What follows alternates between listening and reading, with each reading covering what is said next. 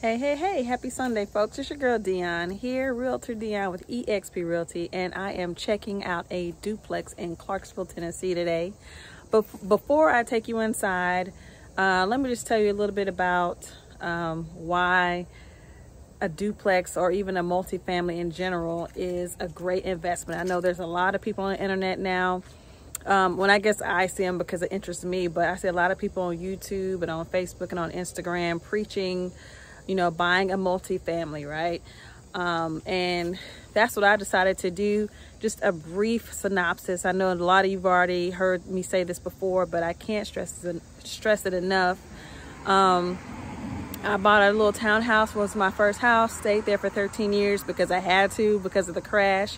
I had negative equity. So as soon as we got out of that crash and I became an agent and realized how much equity I had, I decided to sell. But I didn't, since I was single and my son was going away to college, I said, well, okay, I don't have a partner to help me with these bills. Why not just get a duplex and what they call house hack, right? Live on one side, have a tenant in the other. But because let's be honest, I was broke. Even though I was a realtor, I was a part-time realtor, and I had 2 other jobs. I was still barely making enough to make ends meet. So I made a nice little profit from the sale of my townhouse. I think I made about 60 grand from that sale. And then I lived with my parents. So as a lot of you know, I'm no stranger to hard work, right? I worked at the airport handling bags just so I could get free flights. I don't want to say that I'm cheap, but I don't like paying full price for anything, including where I live. So I moved in with my parents, stayed there for a year, then realized I didn't qualify for as much as I wanted to. And I didn't have enough to buy a duplex in Nashville. So I was just lamenting to one of my, my realtor friends, one of my colleagues, about how, I'm sorry, let me hold this way. I'm trying to do this horizontal this time because I want to put these on YouTube, not just Facebook and Instagram, right? I'm gonna try to at some point have a channel. But at any rate, she mentioned that, you know, why don't you try Clarksville?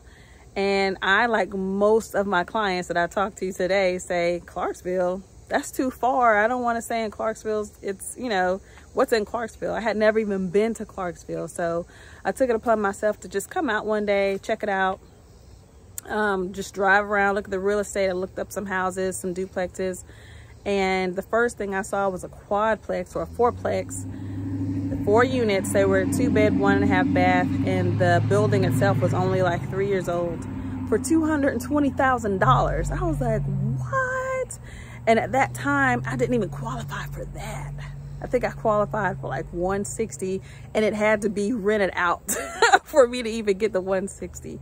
So I had a very, very tiny budget, but I was able to find a duplex that I put an offer in on, and actually 2 of them. I put an offer in on both. Didn't get either one, actually. Was disappointed. But then a couple weeks later, the agent came back to me and said, hey, you know, the buyer got cold feet. Do you still want this duplex? So I said, of course. It was an all brick duplex on a corner lot. Now I knew that it needed some work, but I had the money from the sale of my previous house that I could have put into it. So in the end, I think I got the seller to give me 2 brand new HVAC systems, and I asked for no repairs, pay my own closing costs, closed on that, moved in. Wasn't my dream home, of course, right? It just was a 2-bed, 1.5 bath, but I was willing to sacrifice because I was looking at the end game. I was looking at a long-term investment. I don't have a 401k, so I have to basically save up for my own retirement. So this was something that I knew eventually could cash flow completely. So I was able to sacrifice space for, you know, that investment, and I got in at a really great price. It was able to find me a great long-term tenant. Now the rents in Clarksville are not as high as they are in Nashville, of course. However, this is a great city for rentals. It's close to the base, Fort Campbell. So you have a lot of military tenants. In my experience, my first one was a military family. They were great. And during the pandemic, they kept paying their rent on time, right? So I've been able to get another great set of tenants, and now I'm diving into Airbnb. And also before I, bought another house for myself to move into, I actually Airbnb my apartment that I lived in. I basically locked my room off because I don't do people sleeping in my bed, right? So I locked off my room, but left the rest of the house open for them, and made money to cover all of my utilities using Airbnb, just renting out my space. And then I would just go to Nashville and stay with my parents. So that was another strategy that I had to make some extra income without having another job, right? Airbnb is easy. You just got to know how to clean a house and that's it. And have maintenance people on call. But let me take you into this duplex. It's out in Clarksville that was just listed. It's a 2-bed, 1 full bath on each side. It's been fully renovated and it's listed for $219. So I thought it was a good price. I was kind of looking at it for myself. So why don't you come inside, check it out with me. As you can see, the exterior is brick. Nice size yard. Here, it's been painted. It's got new floors. Fresh paint throughout. It's not the biggest, and I'm gonna have to go back and look at the square footage of this, but it's a start. Like if you just want to get in the game, $219, that's not bad at all. Here's bedroom 1, got a ceiling fan. Looks like they have new windows in here, which is good. Closet does not have a door to it. Easily fixable. That's the HVAC system.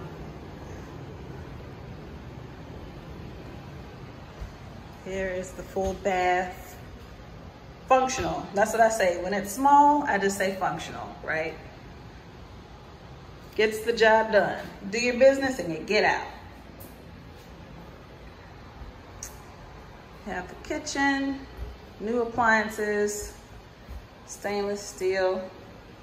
Only thing I'm curious about is this washer and dryer hookup, because I see where you put the dryer, but the washer, they have a cabinet here. I'm assuming you can just move this out of the way, maybe move it over here. That's interesting, the placement of that. And what I do also like about this is the backyard is separated, so you have a fence going in between the 2 units. Condenser looks fairly new. Probably has a new roof too. Roof looks pretty good. So this is something you can move right into and rent out immediately. So even if this is your second property, if you don't want to live on one side and house hack, you can consider Airbnb this out. And if you have questions about getting your permit, just let me know, because I just went through the process. It was really, really easy. Clarksville is a totally different market than Nashville. And it's a good thing, because in Nashville, there are so many restrictions. In Clarksville, there are practically none. I mean, there are, of course, code restrictions and things like that. Basic stuff you would need to do anywhere. But the process was very easy and inexpensive. So if you have questions about that, hit me up as well. I will be glad to answer. That's the second closet. So that's pretty much it, you guys. It looks like this place is probably about 900 square feet. I'm gonna just guesstimate. Not the biggest, like I said, but functional. If you wanna do Airbnb or rent out, I would say, and don't quote me on this, let me flip this back around. All right, I am back. So I would say this place would get you about $650 a month, $650, $700 a month for each side. So that would be enough to cover the mortgage on the house. It's $220, depending on how much you put down. I mean, you could pay cash, you could put 10% down. You could even put, well, you have to live on one side to get the 3.5% down. So it just really depends on how you work the numbers, if you finance or if you pay cash. But at $650 a month, if you do finance it, it would probably cover your mortgage payment. And the thing is, even though it doesn't cash flow a lot, as long as it pays your payment and pay for your expenses monthly, then it's not bad. Because if you think about it, the bank, basically, other than your down payment, the bank financed it. They paid cash to the seller to get the property.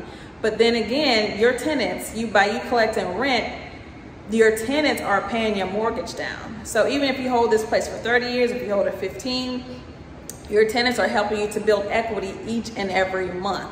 That's something you're not paying. So basically you've got this asset for free, and then you can still turn around and sell it after it's also appreciated in value 5, 10, 15 years. Plus you've paid down on the house as well. So you're gonna have a nice little chunk of change when you sell. So for me personally, my goal is to pay any property that I have, whether it be a personal property or an investment property, have it paid off in 15 years, because that's my goal, is to retire in about 15 years.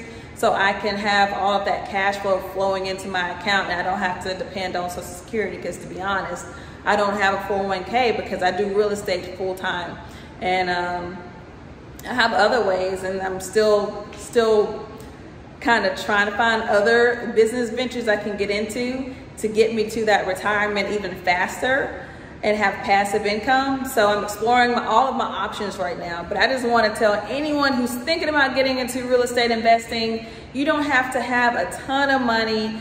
You just need to have stable income, have some savings for a down payment. It's not as hard as you would think to go ahead and purchase a home or even an investment property if you already own a home. One of my clients last year did that herself.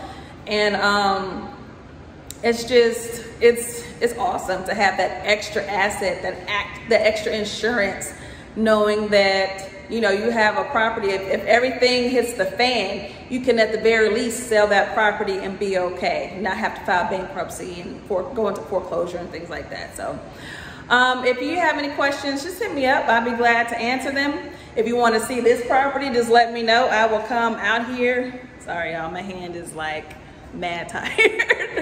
I need to hit the gym, right? So I'm actually about to hit the trails. So if you have any questions, just let me know. I would be glad to come out here and show you this property. 615-293-0596. Once again, is my number. Realtor Dion, at realtor.dion on Instagram, DionHarris.com. And you're probably looking at my social media now, so just DM me.